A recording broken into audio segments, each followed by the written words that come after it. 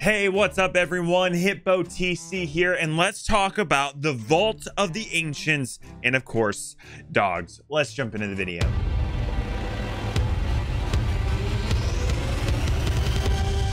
First and foremost, we got our first peek at what Rare is calling the Vault of the Ancients. It seems to be this new gold hoarder voyage that you can do with your crew that has some high-end rewards, and if you figure out a little puzzle inside of the vault, you get this really awesome looking chest. And let's be honest, we are all hoping that this chest is worth at least 100,000 because we need something to steal. We need something to fight for. If I was being honest, I'm really excited for this new voyage type for the gold hoarders. It looks really exciting, and as always, I'm always in for anything that's going to add a little bit more elements or something more for us to steal as thieving pirates. So I'm really hoping that this chest is worth stealing. With that being said, other things that we are seeing that are in the Sea of Thieves is there's some new accessibility options. We can finally remove the annoying title card for islands and things like that. We get this new nifty design one, and we can just turn it off altogether. So for all you pirates out there that know the maps, know the islands, know everything, you are good to go. You don't need to have this thing that is always going to be covering up your health bar or whatever the case might be. So I'm excited about that. It's something I think that the community has been asking for a while for, and Rare has finally delivered. So thank you, Rare, for doing that. I know there's been a lot of moments where we're in a fight and our health bar is simply covered up because of a title card for an island. So I'm really excited for that feature.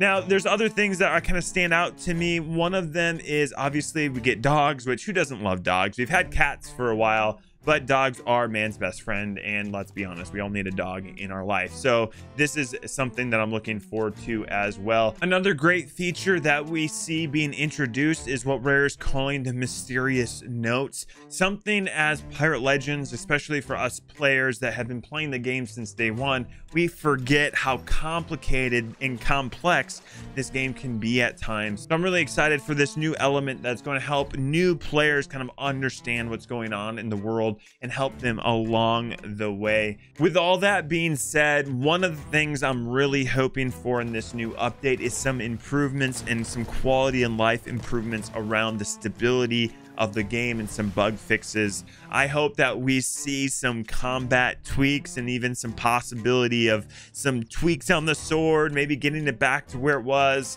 All these things I'm hoping are in this update. Obviously, I think we need new content like this, and the Vault of the Ancients does look pretty fun. It gives us another opportunity again to steal from other pirates, and I'm always about that, always about delivering that type of content to you guys.